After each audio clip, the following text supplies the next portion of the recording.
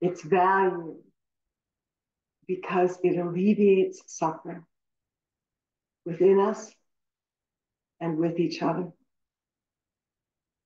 There is a dedication of merit that you might hear after the end of a Tibetan retreat or teaching.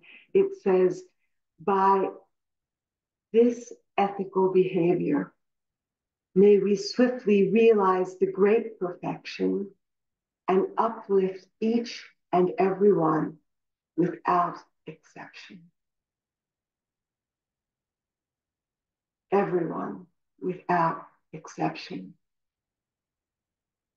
And ethical behavior does this because it draws our behavior toward ahimsa, non-harm. And sila or precept practice, it informs us, it helps develop and sensitize our understanding of ahimsa. Precept practice is on the cushion and off the cushion. We walk the walk as best we can. And as we study and practice these precepts, they start to sink in. We start to express them in our behavior. And when we don't, we notice it and course correct. These precepts help us to hold good boundaries. And when we're able to hold good boundaries, we are protecting ourselves and others. Each precept is an invitation to reflect on what is right and to nurture a reverence for all living things. And it's not only engaging in non-harm, but engaging with kindness and metta. Roy talked about this Monday. And Buddha said to his beloved Ananda, when I'm gone, allow these precepts to be your teachers. Not as a person, but as an understanding from within of what ahimsa feels like, embodied.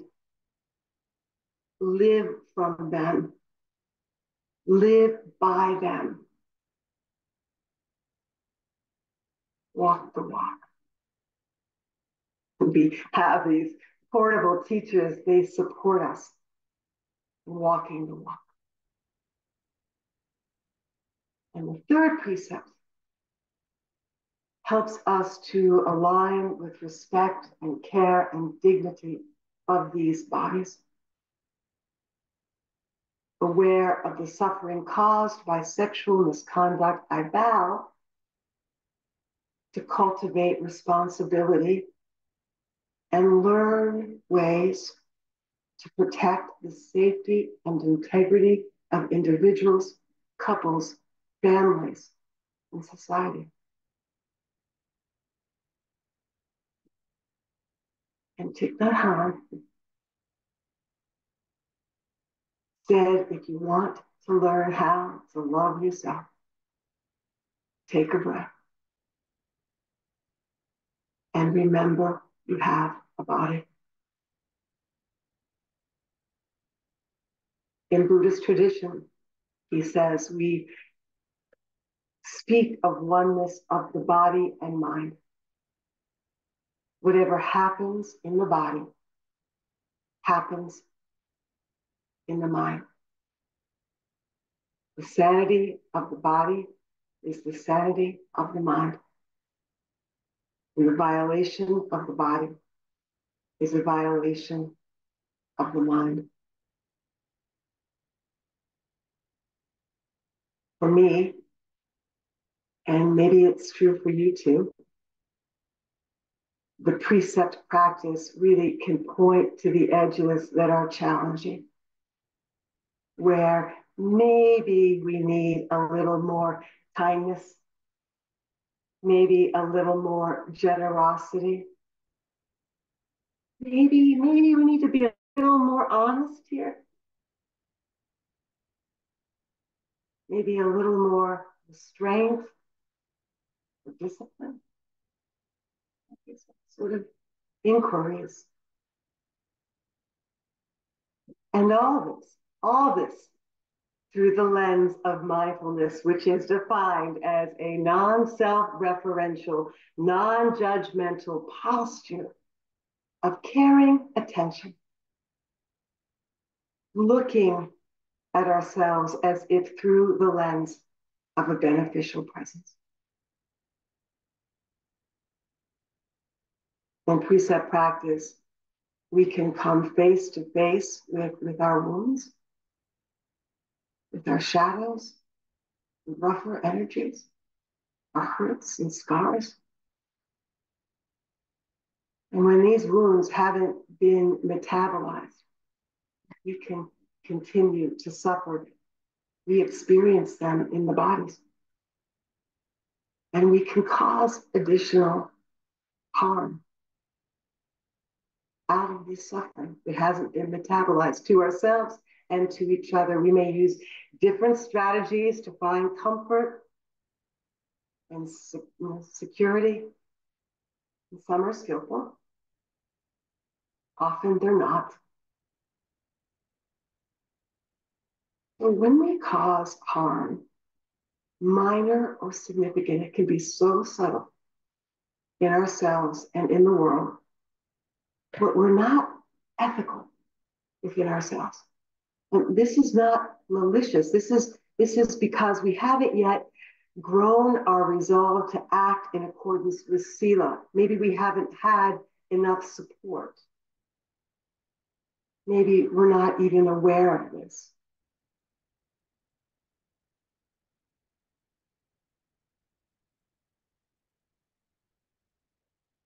I want to share a story with you.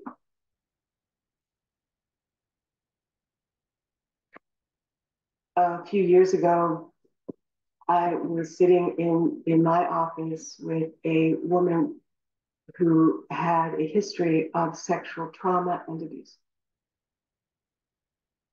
And she frequently shares of feeling unclean. And shame pervaded her sense of self, colored the lens through which she saw herself and saw the world. It was difficult for her to receive care or kindness. She would often mock it.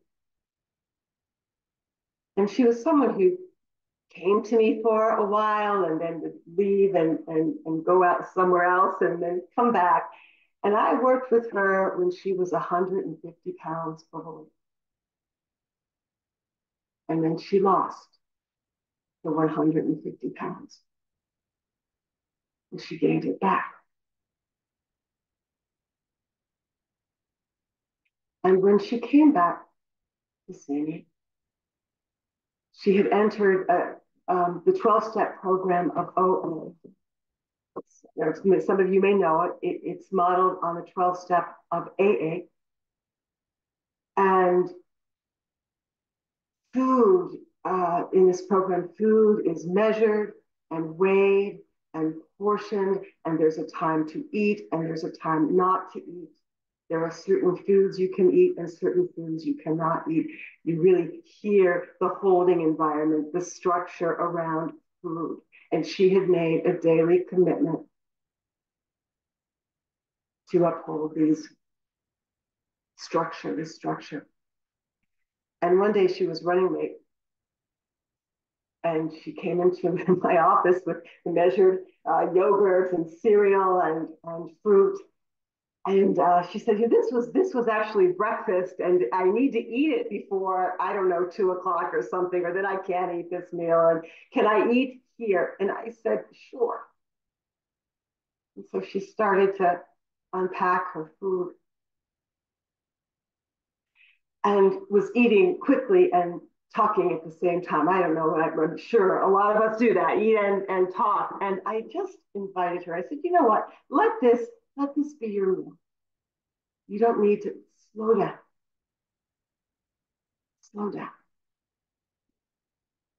Let, let yourself enjoy your meal. And so she did. Each bite, crunch, chew, swallow, spoon back down to the bowl.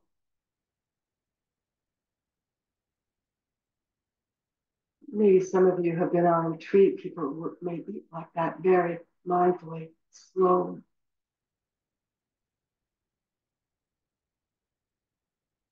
And when she started to come to the end of her meal, tears came down her cheek. Audio is quite. Can people hear me okay? Okay, okay. Tears came down her cheeks, and she packed her food, and then she started to sob, and she started to rock 40%. And she said, Jaye, this was a gentle meal. I've been violent with food. And she saw.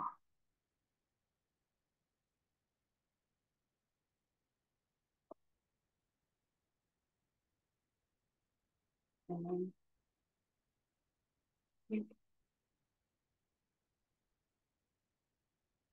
this this afternoon or this experience was a glimpse of how something like eating,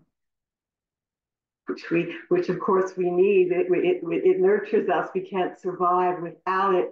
But it had become, well, it was a source probably initially of comfort, of soothing, became something that was harmful.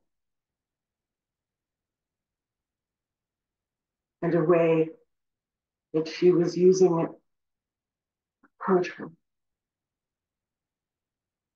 She was unable to steward her wants and hungers, unable to feel satisfied. Does that sound familiar?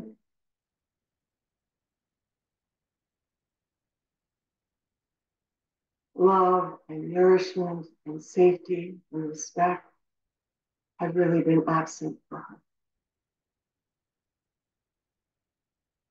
So each person is an invitation to reflect on what is right and what nurtures a reverence for all living things. It is not only engaging in non-harm, but engaging with kindness and metta. A gentle meal, a healing touch.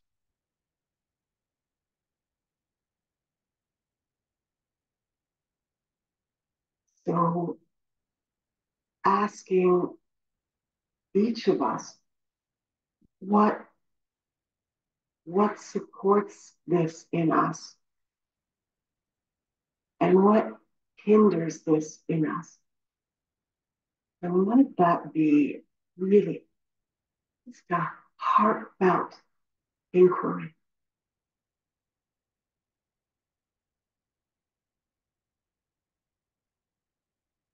Thank you for listening. And now we have this wonderful opportunity to practice.